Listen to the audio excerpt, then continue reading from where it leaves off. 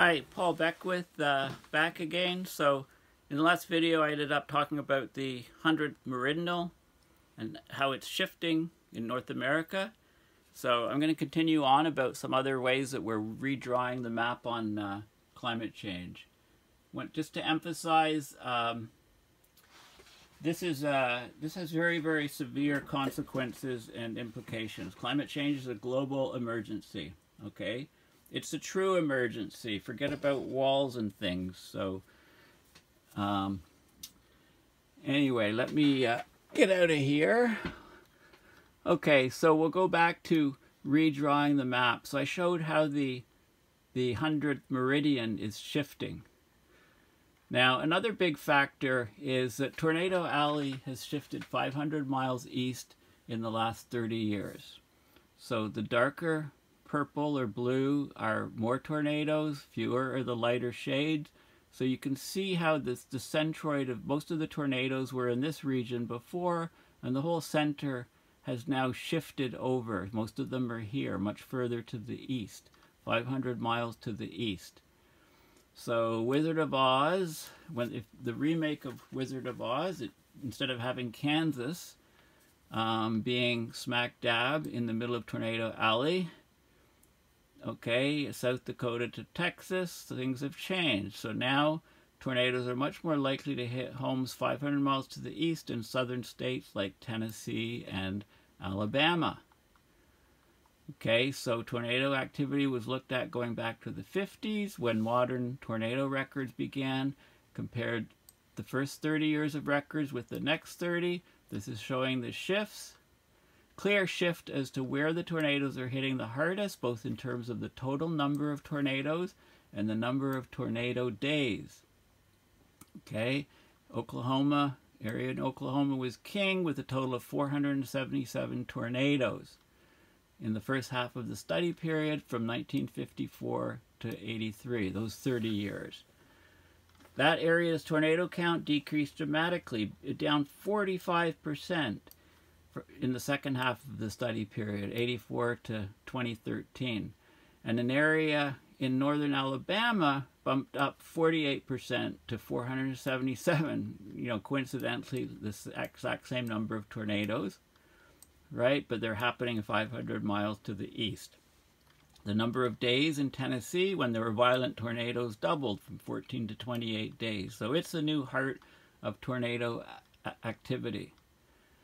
So why did this shift happen? They don't know exactly. They say part of it is maybe how tornadoes are reported, right? But mostly it's the changes in temperature, the changes in the dry line, the change in where the moisture, where the warm, wet, buoyant air is coming in from the Gulf of Mexico, the changes in the wind shear to start triggering off tornadoes. You need a high cape, which is a high convective available potential energy, CAPE, CAPE. I think that's what the acronym stands for. So you need high CAPE, but then you also need a trigger for the tornadoes. So you need the wind shear. So those conditions have moved to the east. Okay, another way in which we're redrawing the map is the plant hardiness zones are moving north in the U.S. at 13 miles per decade. Okay, so these are the zones. You have zones of hardiness. Mostly they're defined by the temperature, the lowest temperature that occurs in the winter because plants have to survive the worst, that extreme, and then they're okay for the rest of the year. So these are the hardiness zones, zone 2 to 11 here. And what you can see is the border lines are shifting. Okay? The hardiness zones are moving north. Okay? The temperatures are less cold, so the plants could survive further north. So if you're in a particular zone, you used to be in this particular zone, now you can survive, you can survive much further north. Okay? So the zones have shifted northward. Okay, you're wondering where Zone 1 is. We don't see Zone 1 in the U.S., but we do have it. It's in Alaska and Siberia is Zone 1. Okay, Zone 5 is the Corn Belt in the U.S., and so on. So this is hugely important for crops. Okay, hardiness maps are published around the world but the idea was first developed in the U.S. Department of Agriculture, first published it in 1960. Okay, each zone marks out a 10-degree Fahrenheit band, -60 to -50 in zone 1, 60 to 70 degrees in zone 13. It alternates by, each zone is 10 degrees, so -60 to 50 would be zone 1, -50 to -40, zone 2, and so on. Those are the coldest temperatures reached in the winter. Okay, so the map was last updated in 2012. Half the country was upgraded to half a zone warmer than it had been in 1990. All the lines shifted to the north. Okay, so and so they project what's going to happen in future scenarios, and we're getting this climate velocity, if you like, of 13.3 miles per decade. Okay, that's with present trends. Of course, we lose sea ice, jet streams completely changed, and all of this stuff is off the table. Okay, and it talks about how, suitable growing ranges for different fruits and things. Some fruits do better, some worse, but overall, in the longer term, it doesn't look good. Most things are going to do much worse. Okay, let's move up to Canada now. The Permafrost Line has moved 80 miles to the north in 50 years in parts of Canada. So here's where we are today. This is a permafrost. Now, permafrost is defined as frozen ground. Okay, it's ground that is below 0 degrees Celsius for at least 2 years in a row. Okay, so it doesn't go above 0 in the summer.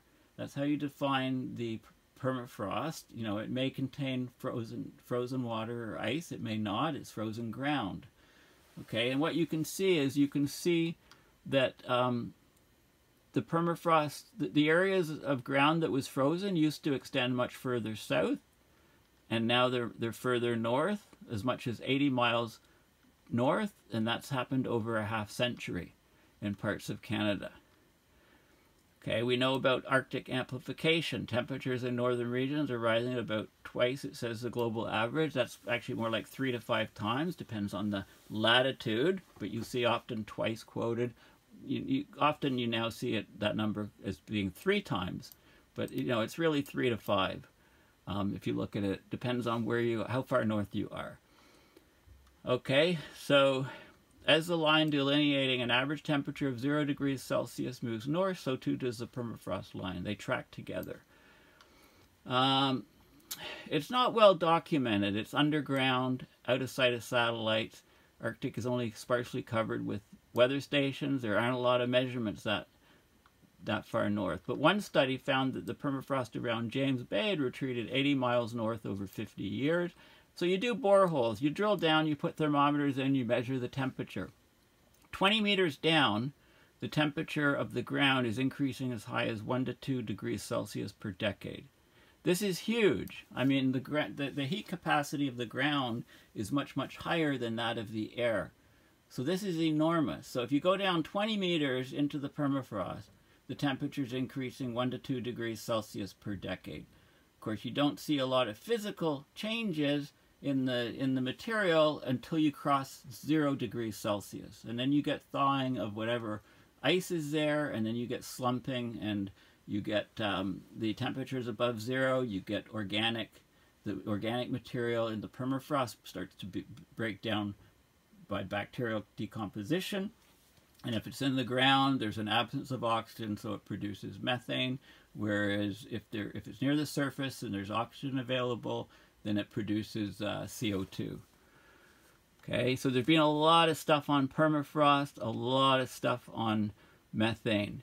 One study predicts that by 2100, the area covered by permafrost might shrink from 4 million square miles to less than 0.4 million. So down a factor of 10. Okay, going from, this down 4 to 0.4. Most of Alaska, southern tip of Greenland, permafrost free. Huge effects, okay? Now, we all have to eat, so let's look at the Wheatbelt. So here's Australia. 1990, the Wheatbelt, 2015. Look at the frightening changes here. Okay, Australia is losing its ability to produce wheat. The Wheatbelt's being pushed poleward up to 160 miles per decade. It's going to be pushed right off Australia. Australia is mostly known for its deserts, coastal beaches, and people living all around the edges, but it is one of the planet's largest wheat exporters. Canada, Russia, and the US are higher than is Australia. But as the arable land at the southern edge is shrinking, being pushed off the continent, the potential for growing wheat is declining. So this is a huge. Areas that disappear from this map are those where the output dropped 50% or more. So yields are just plummeting for wheat in southern Australia. You know, eventually they won't be able to export any wheat. Eventually they won't be able to produce it, and they'll have to be importing wheat. Okay, any given patch of land has a theoretical potential for the amount of wheat it can support, given the soil, the climate, which is temperature and rainfall, and other factors. Reduction in rainfall and warmer temperatures has reduced the theoretical potential of southern Australia by 27% since 1990. Okay, so they've gone from harvesting 38% of the theoretical maximum to 55%. Okay, so they're actually pulling more out per hectare, but there's the theoretical maximum is plummeting. Okay, so eventually farmers can only reach about 80% of the maximum potential. Once they hit that limit, then you have to give up, basically. Okay, so now that's in Australia. Now North America, the arable land, the wheat belt is going to higher and higher latitudes. It's okay within limits. Okay, scientists project it could go from about 55 degrees north to as much as 65 degrees north, growing wheat. But the soils are crucial, right? You have to have decent soils. Eventually you're pushed up into areas where the soils are so bad, right? There hasn't been enough vegetation, you know, cycling, growing, dying, nutrients overturning the soil, creating good soils. The soils are super thin as you go further north, and they're not able to withstand the to grow stuff. Okay, so this is you know, everything is changing, redrawing the map. Okay, now this is the lake study. Okay, so basically what it's showing is it's showing the gray areas. Okay, lakes that reliably freeze every winter will be above the areas. The lakes that are no longer freeze every winter are the orange or brown color.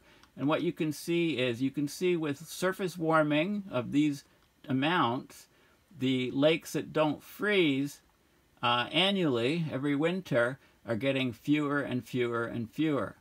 So climate change could leave thousands of lakes ice-free. Okay, so I'll talk about the study. Basically, 1.4 million lakes in the northern hemisphere. Thousands of these used to freeze reliably every winter. Some of them now see years without ice at all. You know, most of them would go to an intermittent ice where part of the lake freezes and part doesn't. An extensive loss of lake ice will occur within the next generation. Okay, this is significant because if the lakes don't freeze, there's going to be more evaporation. The warmer surface water increases the risk of toxic algal blooms, decreases the oxygen levels. There's not this overturning, you know, of the lake.